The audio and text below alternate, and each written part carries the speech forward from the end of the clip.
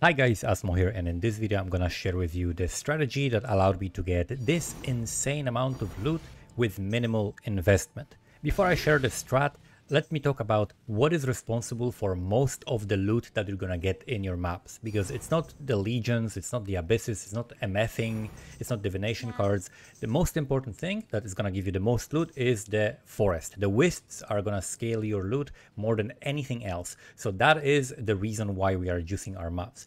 Now, how do we scale the wisps? The main and most important thing is gonna be the amount of monsters that you have in your maps. So you wanna run maps and league mechanics that are going to allow you to get as many monsters, and especially as many rare monsters as you can, because those are going to have the extra modifiers that can convert to loot and give you bigger stuff. So how do we scale the amount of monsters?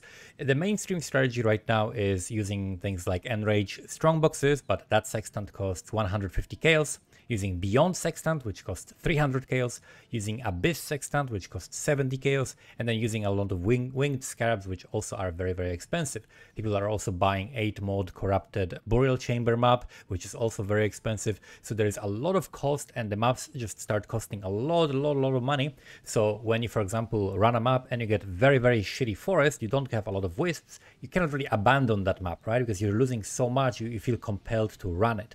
But sometimes it actually is more efficient to just open a next map. If you had like 1,500 wisps, you probably are just better off not running that map if you don't invest in it like a huge amount of currency, like with my strategy, and just run next map and just run the maps where you get like huge amount of wisps, right? Or just even with like a medium amount of wisps, you want to make sure that your strategy is still consistent enough, because you have enough of monsters to scale the wisps, so that even if you don't get like a crazy amount of wisps, you still have a good map, and this strategy also accomplishes that. So what do?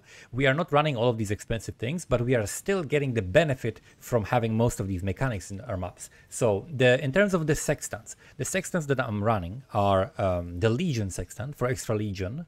We're running the Alva for extra Alvas, because this is a huge amount of loot. If you have Alva missions, you can run a Ritual Sextant instead, right? So the Legion is 20 chaos. The Alva is currently 10 chaos. Ritual is also 10 chaos, so you just replace one with the other if you have the missions.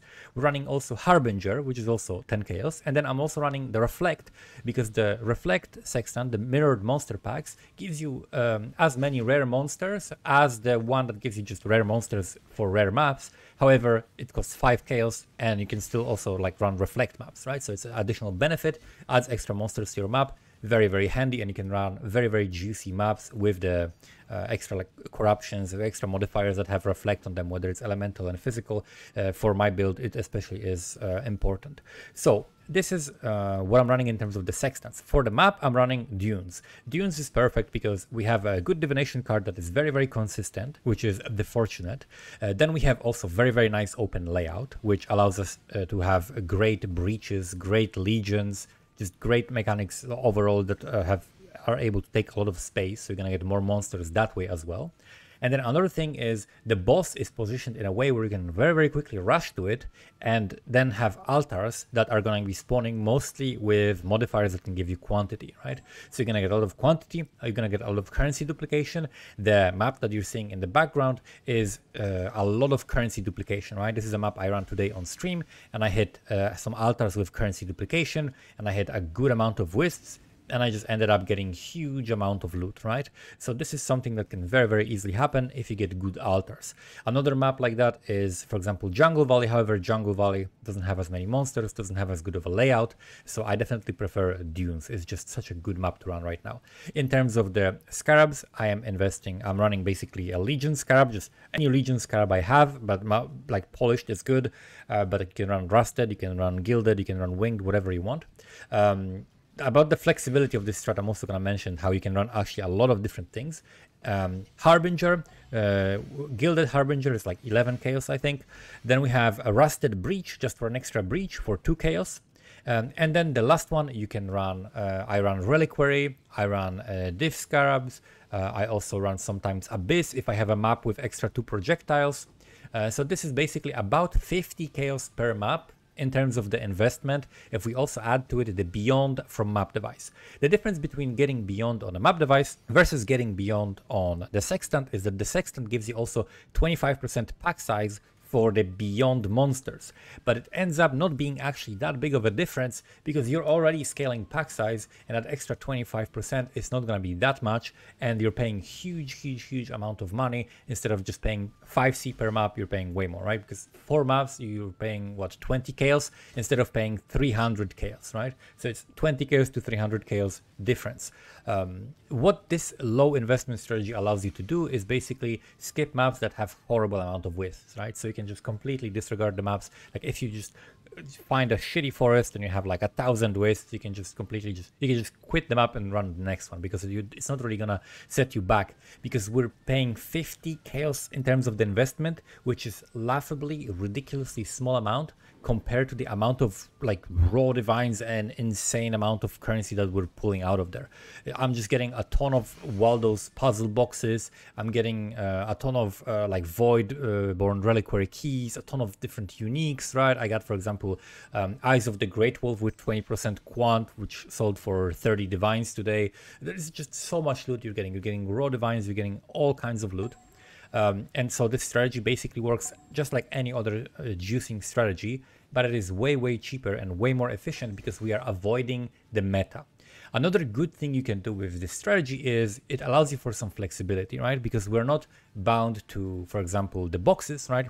Strong boxes, even though they're good and the principle of running boxes is really good, especially if you scale pack size and you scale general quantity, right? The amount of boxes is gonna also scale, right?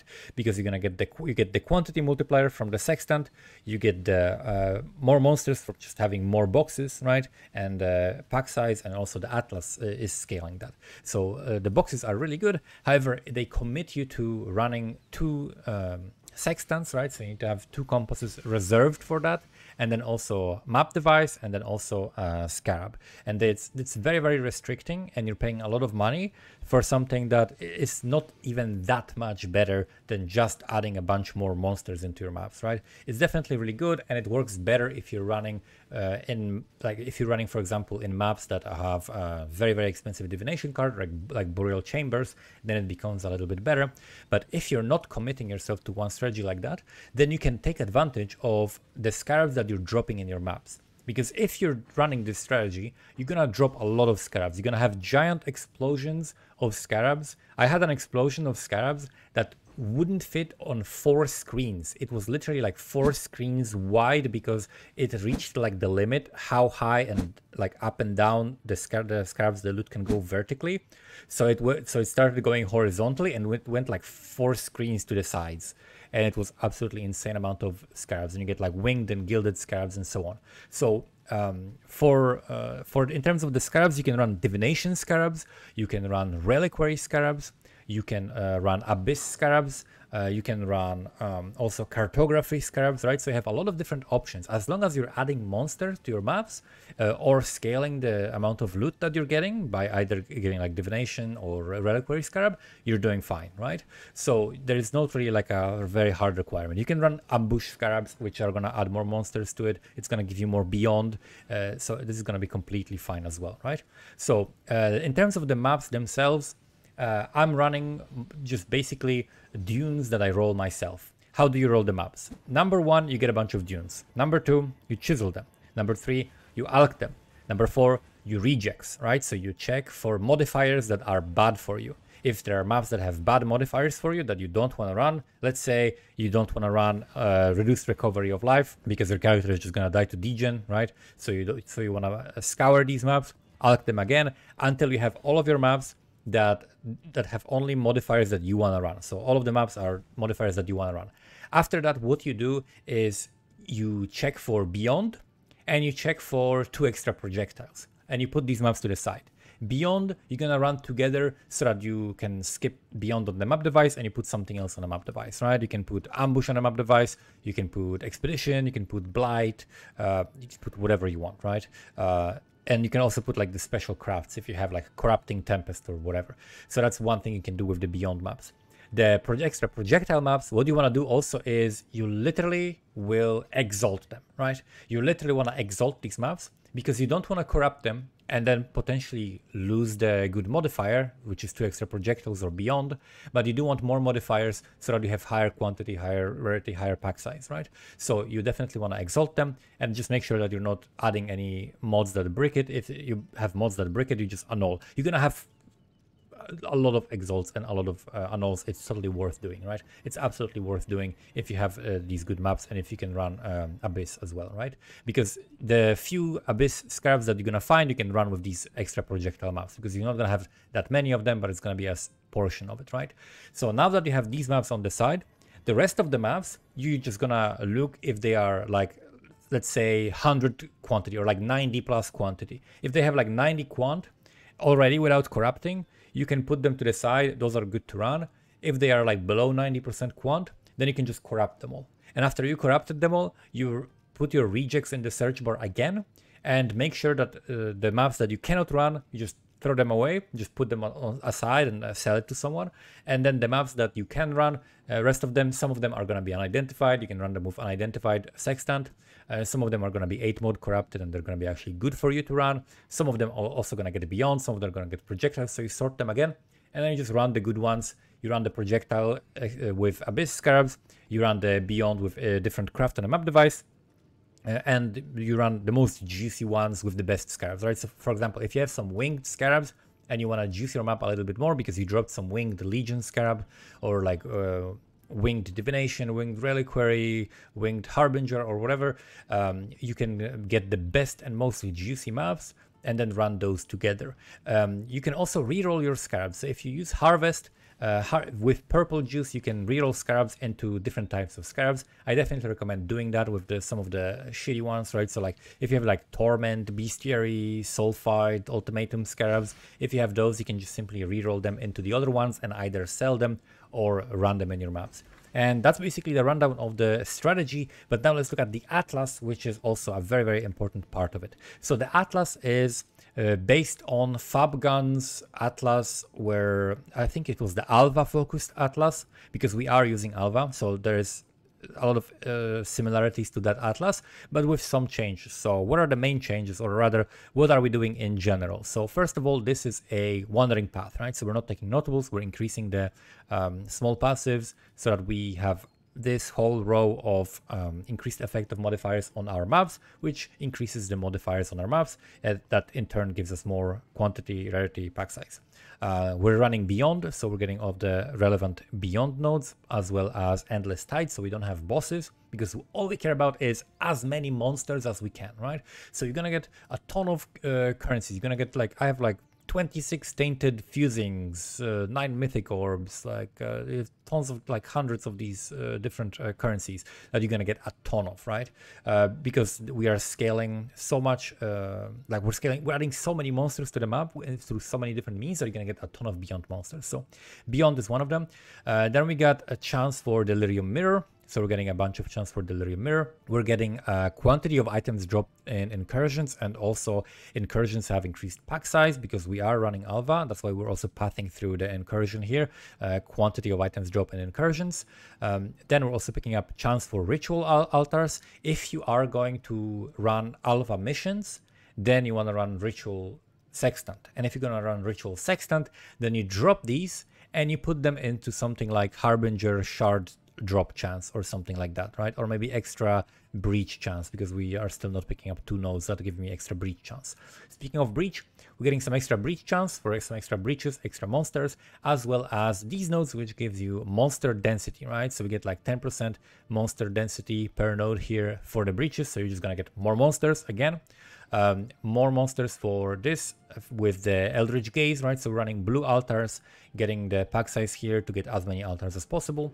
We're getting chance for legions to get additional legions as well in our maps, plus these legion nodes here for extra chance to have rewards. And then we're running also Harbinger of the quantity and a singular focus to sustain our map of choice. And that is basically the Atlas tree.